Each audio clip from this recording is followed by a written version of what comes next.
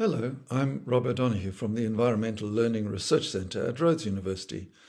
And in this short video, what I'm going to try to do is to explore sort of deeper methodological dimensions of ESD around the question of how can critical realism be used to mediate ESD across past, present and future. And this work on ESD, drawing on the past and the concerns of the present for reimagining a sustainable future, is based mostly on the work with critical realism and the transformative model of ESD by Chikamori et al. In Japan, and work on the MELD in South Africa, also a critical realist perspective by Ingrid Schudel. And when one looks at the experiences and concerns in the present, one has to look at very carefully how do we conceptualize ESD as drawing on past to understand the present and into the future. And Chikamori et al. Provide us this model, which immediately, wow, this looks pretty complicated.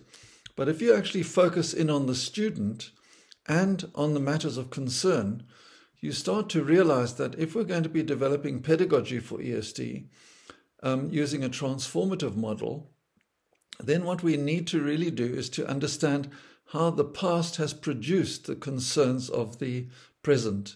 And knowing the past and how they inform the present is really important. So cultural historical story sharing becomes a key dimension for ESD in our subject teaching, so that the students are able to look at what is in the present and what is not, and how these came out of past situations.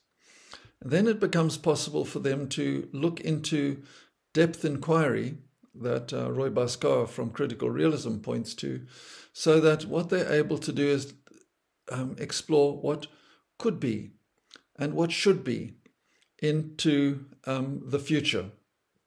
And they're able to engage with design solutions and change challenges that is not possible unless one is informed about how the concerns of the present came out of the past.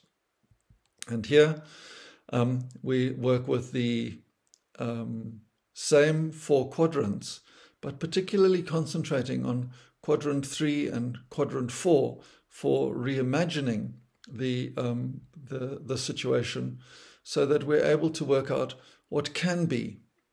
And the students are able to have the agency to produce the transformations that are significant to them.